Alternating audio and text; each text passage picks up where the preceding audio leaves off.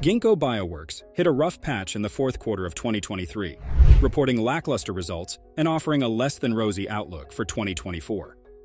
While external factors may have played a role, it's becoming apparent that Ginkgo's trajectory doesn't quite match the lofty expectations set when it went public in 2021.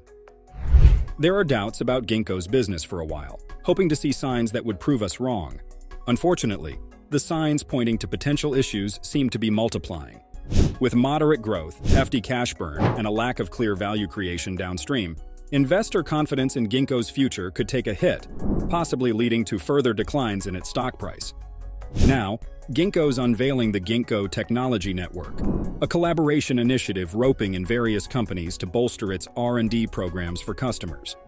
It's got a bunch of partners lined up, spanning AI, genetic medicines, biologics, and manufacturing.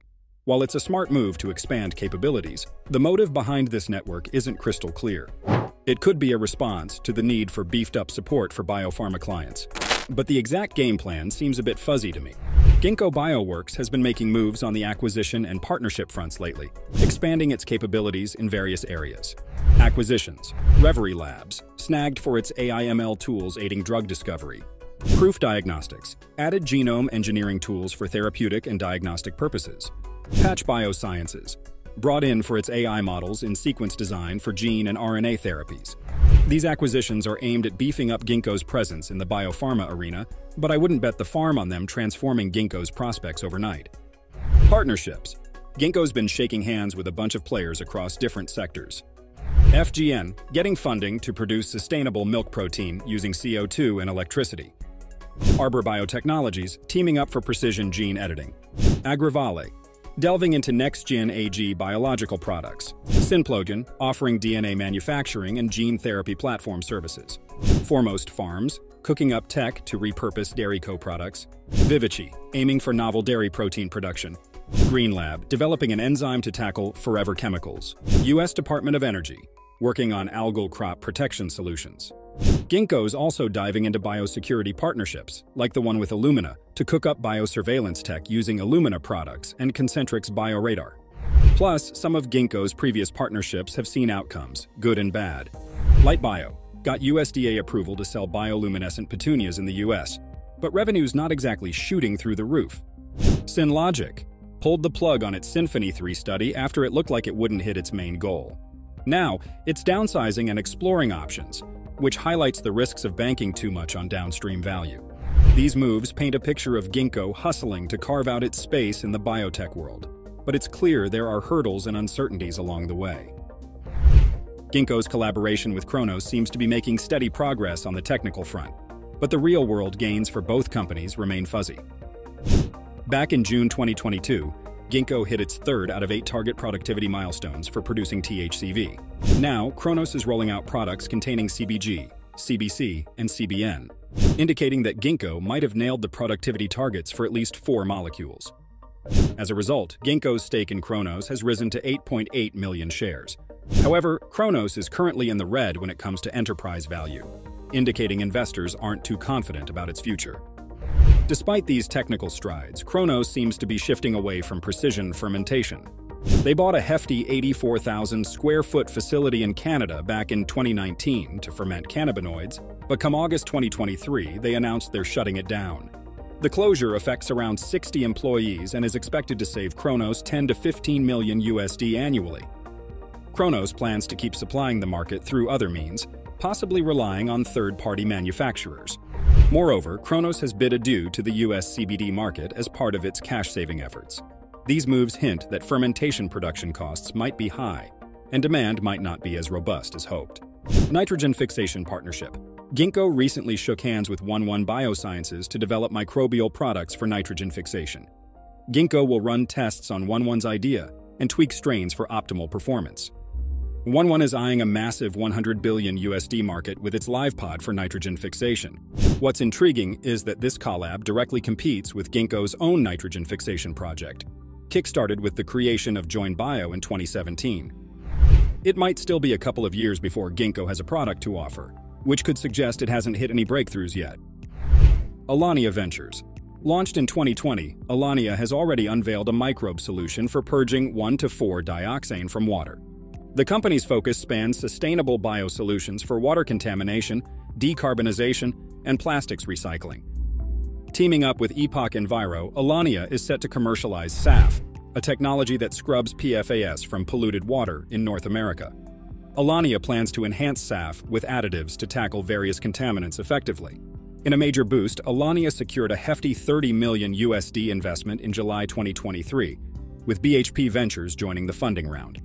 Not stopping there, Alania is collaborating with BHP to refine iron ore using microbes, hinting at its diverse application areas. Ginkgo's bread and butter lies in cell engineering, although its revenue stream has been a bit shaky lately. Despite this, Ginkgo is still attracting new projects, especially from the biotech and pharma sectors, which isn't surprising given the challenges its platform strategy has been facing, as I've mentioned before. The cell engineering division is gradually tilting towards big players in pharma and biotech, such as Pfizer, Novo Nordisk, Merck, and Boehringer Ingelheim, for various projects like RNA drug discovery, manufacturing R&D, biocatalytic enzyme development, and small molecule drug discovery. Financial picture. Ginkgo's recent financial report for the fourth quarter raises some eyebrows, especially when paired with its forward guidance. In 2023, the company saw very little revenue from downstream cell engineering, and the growth in cell engineering services slowed down as the year progressed. While service revenue dipped year over year in the fourth quarter, Ginkgo brushed it off as a timing issue, stating that underlying activity levels remained fairly consistent quarter over quarter. Looking ahead to 2024, Ginkgo anticipates adding 100 to 102 new programs, marking a whopping 41% increase year over year at the midpoint. Revenue from cell engineering is projected to reach 165 to 185 million USD, a 22% uptick year over year at the midpoint, excluding any potential downstream value. However, Ginkgo hints that the recognition of downstream value in 2024 might be significantly higher than in previous years. But here's the rub. Ginkgo is racking up substantial losses to fuel these programs, with the hope that downstream value will justify the expenditure. Yet, there's scant evidence of this happening so far. As the biosecurity sector winds down its COVID testing programs, revenue from this segment continues to nosedive. In the fourth quarter of 2023, biosecurity brought in just $8 million USD, with a measly gross profit margin of 15%. Predictions suggest biosecurity revenue might exceed $50 million USD in 2024, potentially marking a 54% drop year over year. With operating expenses staying high in 2023 and revenue taking a significant hit, Ginkgo's losses have skyrocketed in recent quarters. While there's some hope for a turnaround in 2024, with OPEX expected to decrease and revenue to inch up modestly, without any substantial downstream value recognition, Ginkgo is likely to bleed cash to the tune of hundreds of millions annually for the foreseeable future. Ginkgo's financial health looks pretty dire right now, but there's supposed to be a silver lining in the form of downstream value participation. This means the company stands to rake in around 2.4 billion USD in milestone payments alone. However, there's a catch.